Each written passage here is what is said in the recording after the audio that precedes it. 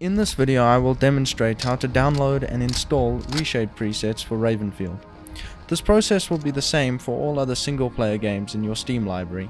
However, the Reshade presets featured in this video are specifically designed for Ravenfield.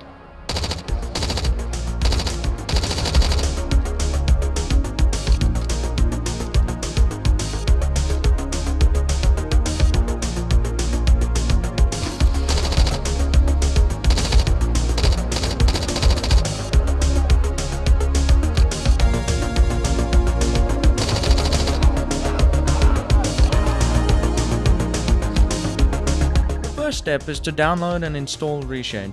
To do this, head to the official Reshade website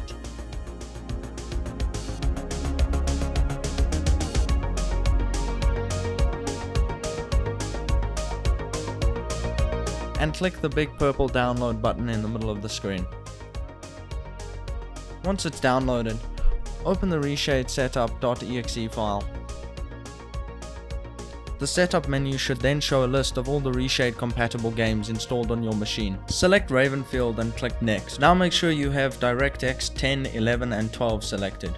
When selecting effects to install, uncheck all and then click Check All again. Then click Next.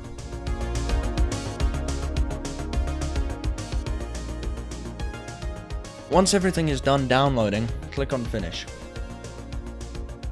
Reshade should now be installed inside Ravenfield. I recommend launching the game to make sure that the install was successful.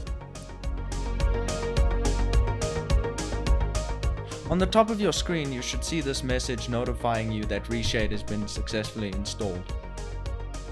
By default, the home key on your keyboard will open the Reshade menu. I recommend clicking Continue and going through the tutorial. Another thing I recommend doing is going to the Settings tab and assigning a hotkey to toggle all effects. This will be very useful later, as you will probably want to turn your preset off while navigating the game's menus.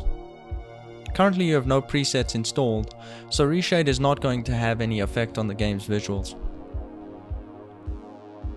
To install a new preset, open Steam, right-click on Ravenfield, then click on Manage, and browse local files.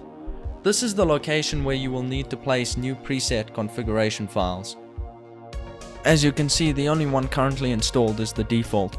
There are many places to find new Reshade presets, but in this video I'll only be covering the ones I myself have created.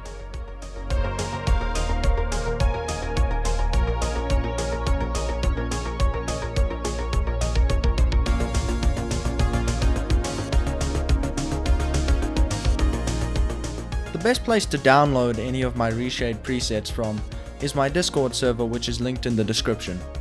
Here I share all the presets I create and include loads of preview screenshots. This is also the best place to go if you encounter any problems or want to give feedback. Once you find a preset you like, you can just click on the download icon. A couple of my presets will also be shared in the description using a Google Drive link.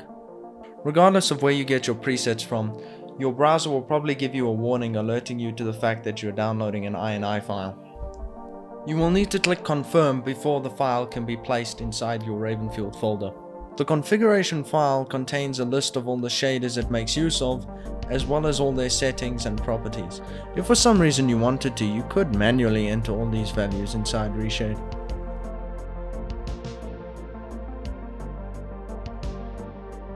With the Ravenfield folder open, all you need to do is drag and drop or cut and paste the preset configuration files from your downloads folder.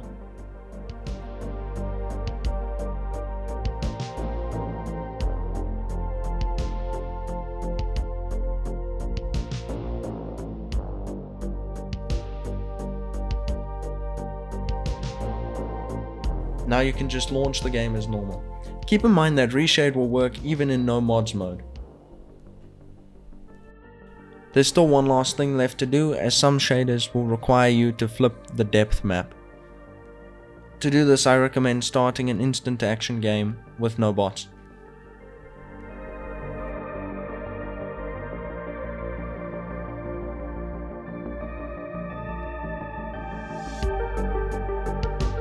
Once you've loaded in, open the Reshade menu again with the home key on your keyboard. You can cycle between installed presets using these arrows.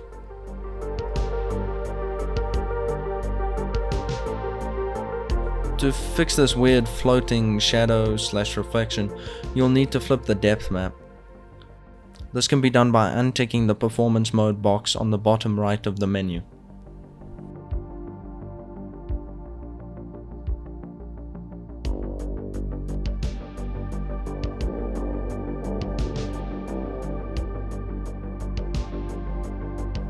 In this case, the shader that's creating this effect is MXAO, and the depth map can be flipped by clicking on Edit Global Processor Definitions and changing all the Reshade depth input is values to 1.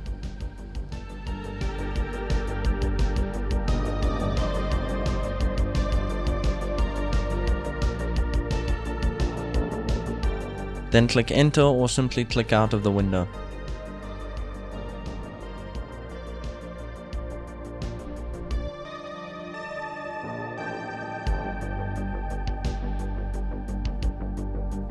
Once everything is compiled again, you should be done.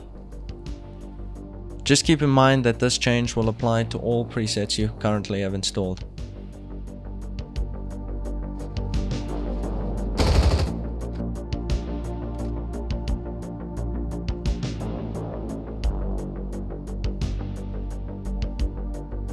A quick and easy way to customize the look of a preset to your own liking is to just simply toggle certain effects on and off. You can also assign a hotkey to an individual effect.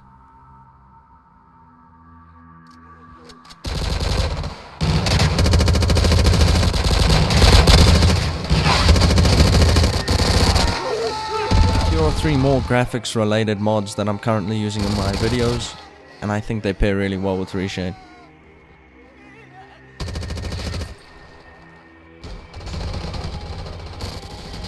And that's pretty much it for this video. If you have any questions, leave them in the comments, and hopefully I've linked all the mods used in this video in the description.